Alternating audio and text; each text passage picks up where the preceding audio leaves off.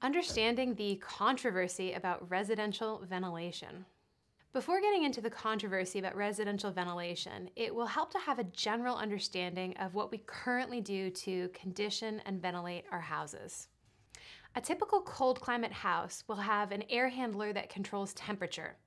It will have supply ducts that provide conditioned air, either heated or cooled, to the spaces inside. And it will have return ducts that take air from the house and deliver it back to the air handler so that it can be conditioned. The warm climate house is similar, but the air handler is usually located in the attic. What's important to know about this is that this is a closed system. It's just a loop. All we're doing is heating or cooling the air that's already inside. We're not introducing any new exterior fresh air into the space. But obviously, exterior air gets inside our houses somehow. This happens a few different ways. For airflow to occur between 2 points, there must be both a pathway or opening connecting those 2 points and an air pressure difference. Both of these conditions must exist. If we have a pathway or connection but no pressure difference, we won't have airflow.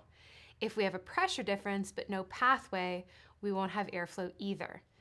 In buildings, we have lots of pathways for air. Some of them are pathways that we include deliberately, like operable windows and doors, and some are not deliberate, like defects in our air control layer, unsealed building connections, like where the wall meets the foundation or roof, and service penetrations that haven't been properly sealed. As for pressure differences, these can be caused by wind, temperature differences, or they can be mechanically induced. This third way of causing pressure differences, which causes us to bring exterior air into our homes, is going to be the focus of the rest of this discussion, and it's what all the controversy is about. But it's important to note that for a long time, we didn't do anything deliberate to bring exterior fresh air into our houses. Air got inside simply from occupants opening windows or doors, or from whatever came through defects in the enclosure from wind and temperature differences. Now we introduce fresh air into our homes, fresh air, with some kind of ventilation system. The most common approach is called exhaust-only ventilation. It works by using some kind of fan to exhaust air from a space, which causes the space to become negatively pressurized, which in turn causes infiltration through defects in the air control layer to compensate for the air being exhausted by the fan. So air out equals air in. If we use a fan to exhaust X amount of air from a space, we know that the same amount of air will infiltrate the interior somewhere. The fans we most commonly use to do this are bathroom fans, but range hoods and dryer exhausts work the same way. The point is, we create a pressure difference on purpose, and we do it for two reasons. One is to remove specific pollutants from a space, and the other is to encourage air change with the exterior.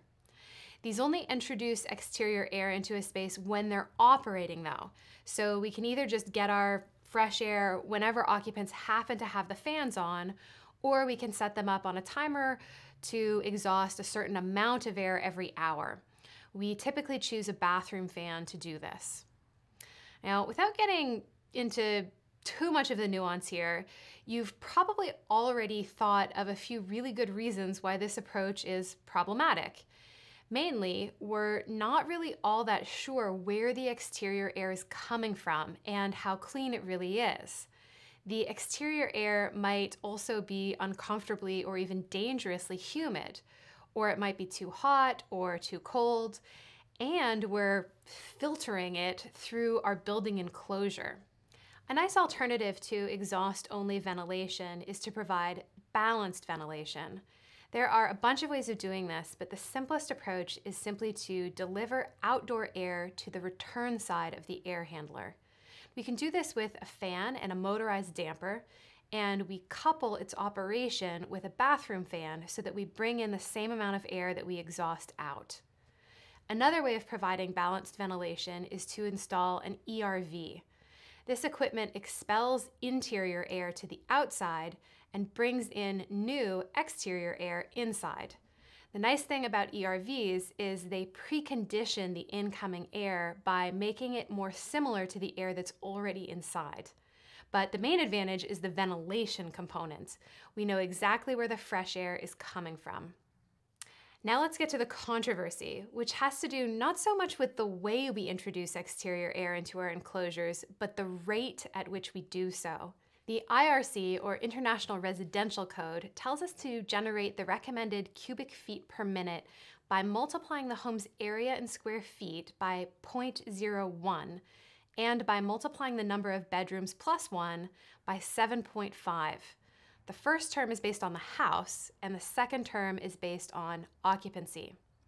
So, a 2,000 square foot house with 3 bedrooms would require 20 CFM for the house, plus 30 CFM for the occupants, which is 50 CFM total.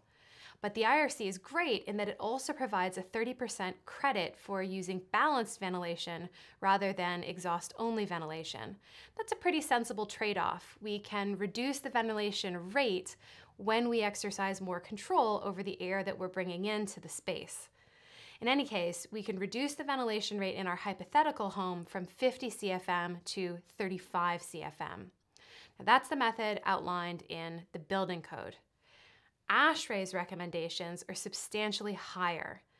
ASHRAE recommends multiplying the area of the house by 0.03 rather than 0.01. So if we run the calculation for our same 2,000 square foot, 3-bedroom house, we'd require 60 CFM for the house plus 30 CFM for the occupants for a total of 90 CFM with no credit for balanced ventilation. So if we ventilate our hypothetical house according to ASHRAE, that rate is about 2.5 times larger than the IRC recommendation. And this difference is exaggerated even more in larger houses. So if our same 3-bedroom house were 3,000 square feet instead of 2,000 square feet, the building code would have us provide 42 CFM, and ASHRAE would recommend 120, which is absolutely enormous. So let's talk about why this is so controversial. Many people kind of describe it as a health versus energy thing. People who prioritize human health want high ventilation rates, and people who prioritize energy efficiency want lower ventilation rates. This is because the more exterior air we bring into a space, the more we have to condition that air, and that requires energy, a lot of it sometimes.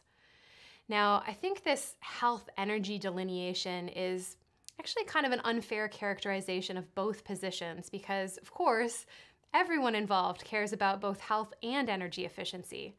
The real issue is that they disagree on what conclusions to draw based on what we know about buildings and what we know about people.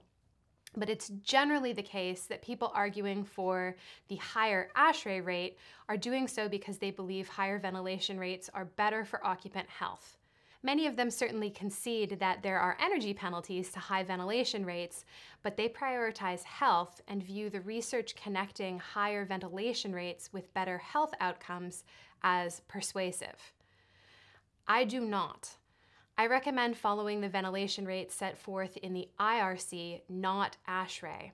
I am not persuaded by the research connecting higher ventilation rates with occupant health, and in my capacity as a building scientist, I'm very concerned about higher ventilation rates worsening interior conditions by increasing relative humidity and putting the building itself at risk and creating new indoor air quality problems, especially mold.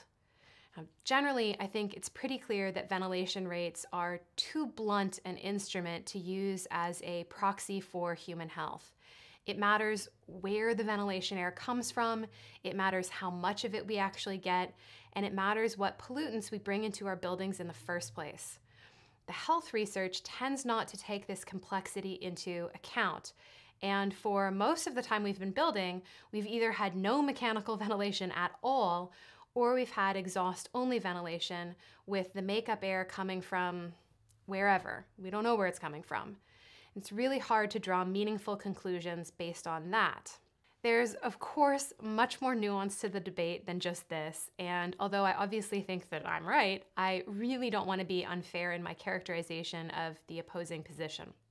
This is currently playing out among very smart, very well-meaning people, and it will be really interesting to see where we end up.